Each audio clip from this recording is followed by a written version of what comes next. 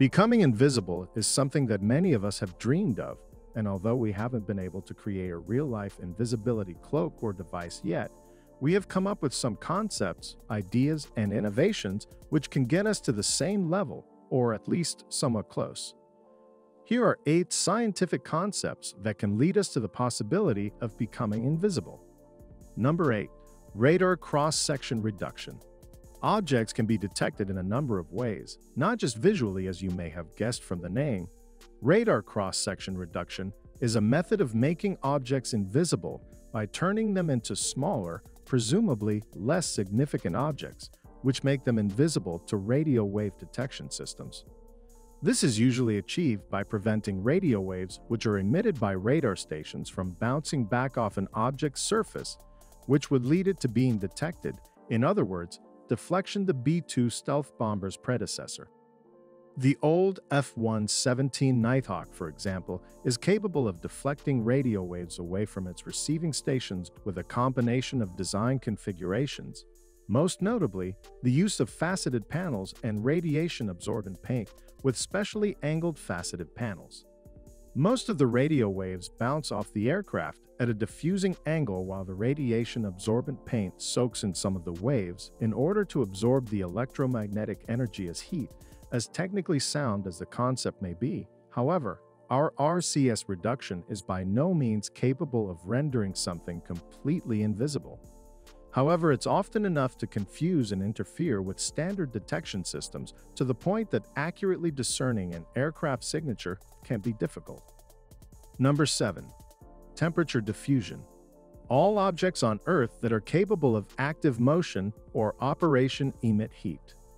It is, after all, always one of the inevitable byproducts of energy use.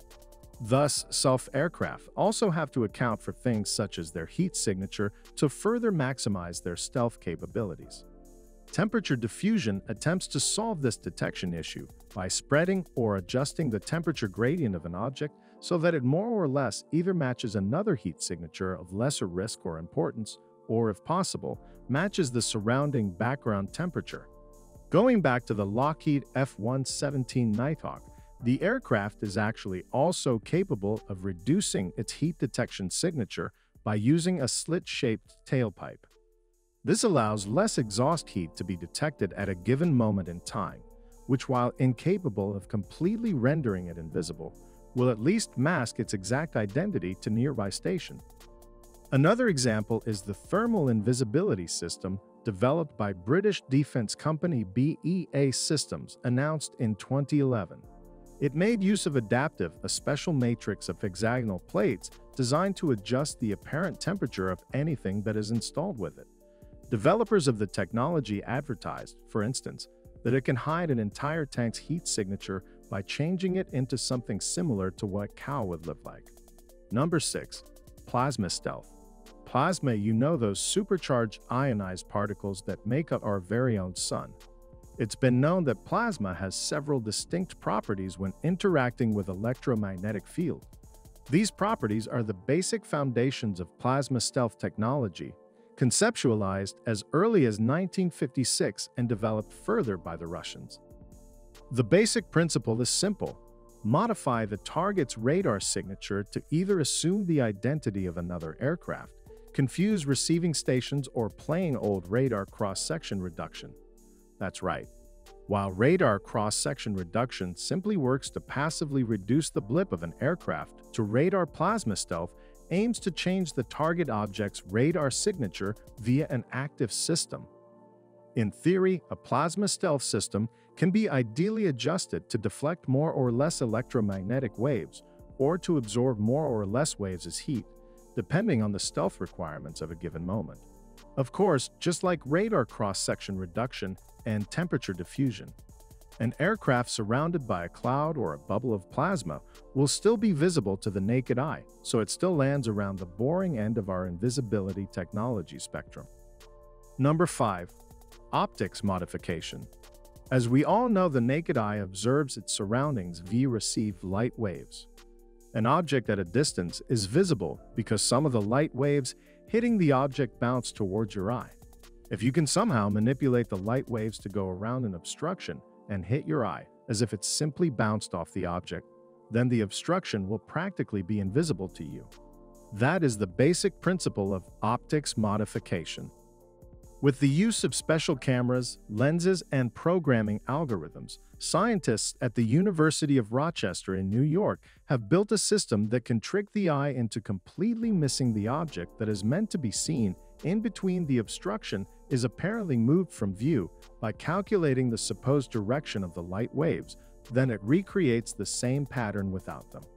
Obstruction actively adjusting as the viewer moves around his or her perspective. As with all of our entries revealed thus far, optics modification has its own rather obvious limitations. Also, it's kind of a cheat in the way that it never really covers or hides the object. However, it is the first example in this list that shows a good representation of an invisibility device that we're all familiar with. Number 4. Optics Modification 2.0. You may have recently seen a certain invisible jet from the new Spider-Man movie. While this may look futuristic akin to the retroreflective panels of the helicarrier within the same film universe, the concept of using cameras and screens to make something blended to the background is actually much closer to reality than you think. In fact, that very idea was actually demonstrated by car manufacturing.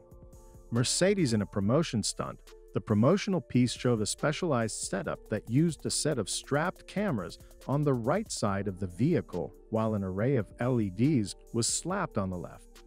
The camera captured what it sees on its side while the LEDs show the exact image being captured, essentially letting light pass through via these two mediums.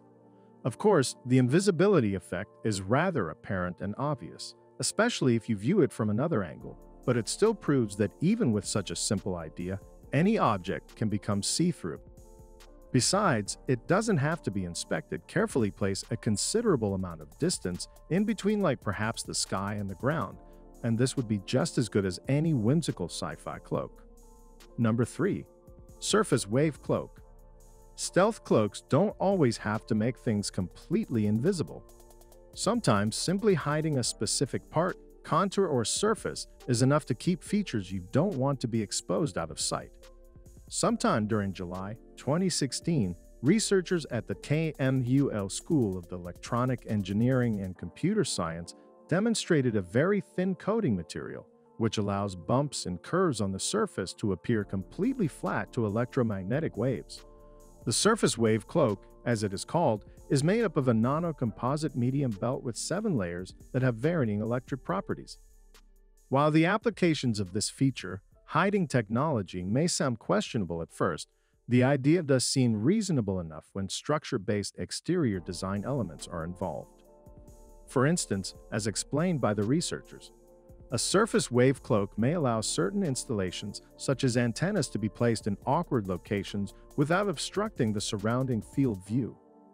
That will simply blend into the background, disappearing from view, since electromagnetic waves will instead just move through the surface where it is placed.